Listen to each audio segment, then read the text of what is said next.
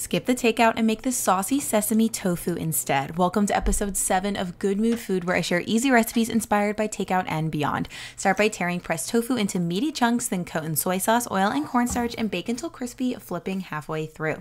Then we'll make a simple stir-fry sauce with hoisin sauce, rice vinegar, soy sauce, cornstarch, and water. Then set that aside while you fry garlic and green onion until fragrant. Combine everything on the stovetop, then garnish with green onion and enjoy. This recipe has the perfect balance of nutty, sweet, and savory flavors, and I love how the crispy tofu and sesame seeds add an extra crunch. Follow from my bowl for more recipes.